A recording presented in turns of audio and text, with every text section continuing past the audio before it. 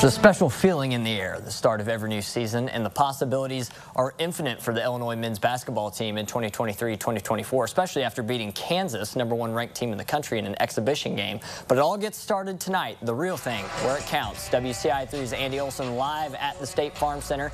Andy, the Illini hope all roads lead to March, but every journey starts with a full step, Andy. Yep.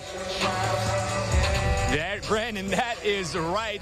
I really hope that this is the first step into what is a season to remember. If we were to stick with the analogy, we can say that win over the Jayhawks last week was just the stretch that you do before walking the road that is this season. Illinois hope that it is one to remember, and it should be quite the show if they keep playing like they did against #1 Kansas. The season tips off with a familiar non-conference opponent. Eastern Illinois makes the trip to the State Farm Center for the second opener in a row. Despite the tough season for the Panthers a year ago, Brad Underwood believes in what head coach Marty Simmons can build in Charleston, and they're not taking the Panthers lightly. They're really talented. They play extremely hard.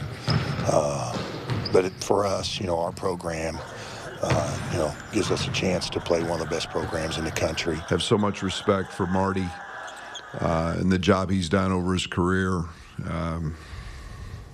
I think he's one of the best offensive coaches, maybe in the country.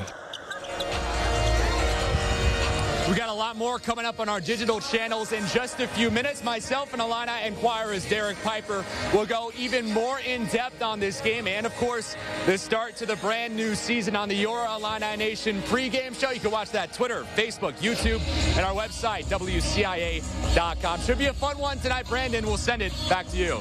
All right, sounds good, Andy. Hope you can come back with a dub.